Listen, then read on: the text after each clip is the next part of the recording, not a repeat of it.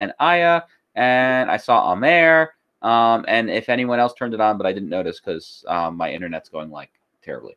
So, China, what you need to remember or perhaps learn because you didn't pay attention enough last year. So, first thing, we need to make sure we remember the mandate of heaven. Hopefully, this is ringing a bell to you all because this is a muy importante concept for when we study China. And this idea was that there was an agreement, or if you want to be super fancy, you say there was a pact. Yes. Oh man, doesn't that sound much more awesome? Between the ruler, so the king, the emperor, and heaven, aka the gods. All right. So there is an agreement between the two parties, the ruling party and the godly party. And the idea is that the gods say, you know what? Guess what, Sahil? You should be the ruler. That's right. You should be the big kahuna, the head honcho, the grand poobah. And only Sahil and his descendants can be the head honcho, the big kahuna, the grand poobah. So there's only one ruler. But Sahil only has the right to rule if he is being virtuous. So the reason why Sahil was chosen by the gods to be the sole ruler was because he's such a darn good guy, very virtuous. And here's the thing. If Sahil and his family line are not virtuous, if they start turning evil, if the power corrupts them, the right to rule is not limited to his family. The gods have every right to kick him out of power and say, Sarah, you and your line are the next grand poobah, head honcho, big kahunas of China. So there's a lot of implications to the mandate of heaven, which are important to realize. Is first off, if you are the king, you are the emperor or empress, you are first off a religious ruler because you are interfacing with the gods to keep the gods happy. We've kind of seen a lot of that when we studied the Americas thus far and other civilizations like Egypt last year.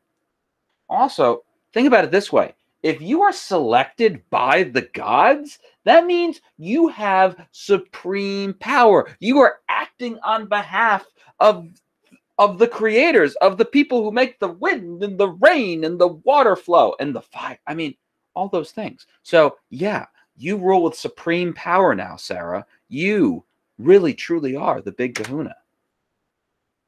But just like how Sahil was overthrown, he lost the mandate. If you are not virtuous, the gods are going to make it known. They're going to send earthquakes, floods, famines. They're going to have bad luck, comets in the sky, all those kind of things.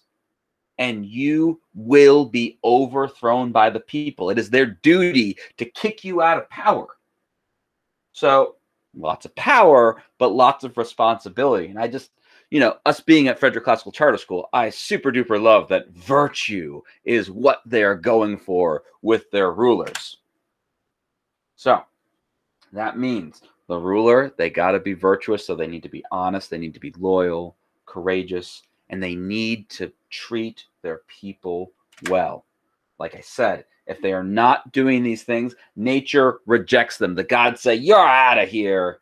And they'll have floods, natural disasters, telling the people to kick out the ruler, to get rid of unvirtuous people. Does this make sense thus far? And hopefully ring a bell from last year? Isha shakes her head yes, hopefully that she's like, yes, I remember this because I watched all of your videos and was a good student. But I totally know, based on the YouTube view numbers, that the vast majority of you, actually, depending on the day, roughly 50% to 75% of you did not even watch the video. You just tried to guess the questions, and it made me sad. Oh, good. Aya says yes. Celine says yeah. Not sure what bell. Hopefully the notification bell. Which, no, you don't really want to because there's a lot of garbage on the channel. So here's just kind of the cycle of it right here. This image is pretty good. So, it starts here. A powerful new dynasty receives the mandate of heaven. So the new agreement saying the gods say, you will be the ruler and you will be virtuous. And then typically what would happen is the new emperor is going to do some good things and have China be peaceful, have harmony, fix the government, fix the problems. And therefore, life usually gets good for the people in there because the government's providing prosperity, the government's providing protection. But then what happens over time, the leaders start forgetting about how the last people lost the mandate. Corruption starts going in. People born into it, they're used to getting the silver spoon, getting everything they want. They become selfish, they become evil. So therefore, then often the government, and this is kind of crazy, this happens time and time again in China. It really is cyclical. Taxes get raised. They start saying, all right, we need bigger armies. I need bigger palaces. And then therefore, that dynasty loses the mandate of heaven.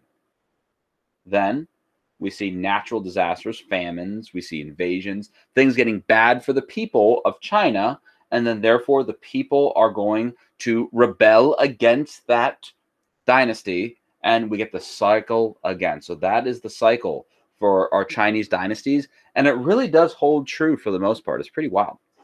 So mandate of heaven, have to remember it. All right.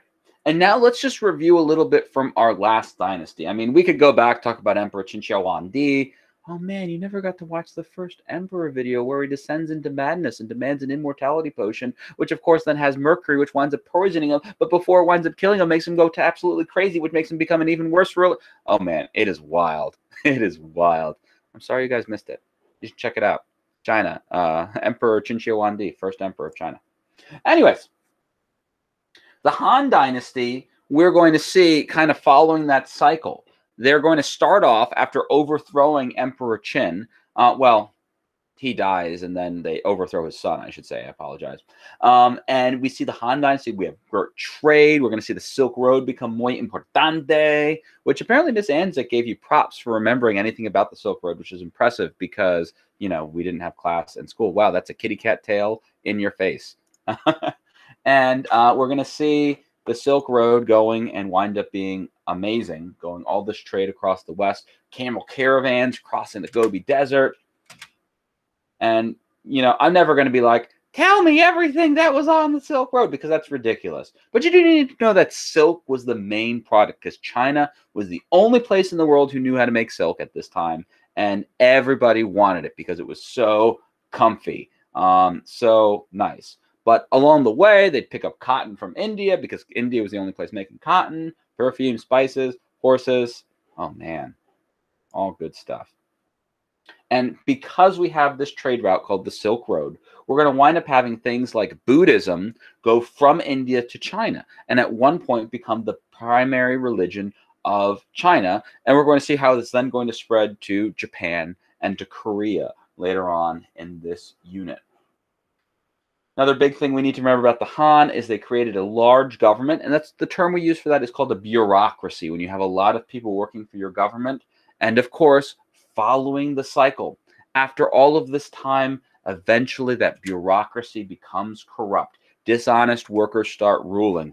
Simon's job is to go protect, the Great Wall, make sure to stop northern nomads from attacking. But instead, Simon goes to his office. He brings his Nintendo Switch. He puts his feet up on the desk. He's playing games. And while right outside, nomads are breaking away at the Great Wall. Amer is in charge of trade. And, he winds up going and stealing a lot of the profits. Isha is supposed to wind up going and being a head diplomat, but instead of going on her trips and making peace with people, she instead goes, eats all the food, is rude at the dinner, and then starts wars with the people. Just kidding. So those are the things we need to remember from China from last year. Hopefully this was review. For some of you, this is your first time having Mr. Kenny, and you probably didn't get these things when you were in 5th grade. But this should give us a good foundation so that we can do our China section of our Asia unit with fidelity and with strength. So that is our notes from the day. Do we have any questions? questions about what we've discussed here? My mouse is like not working. It's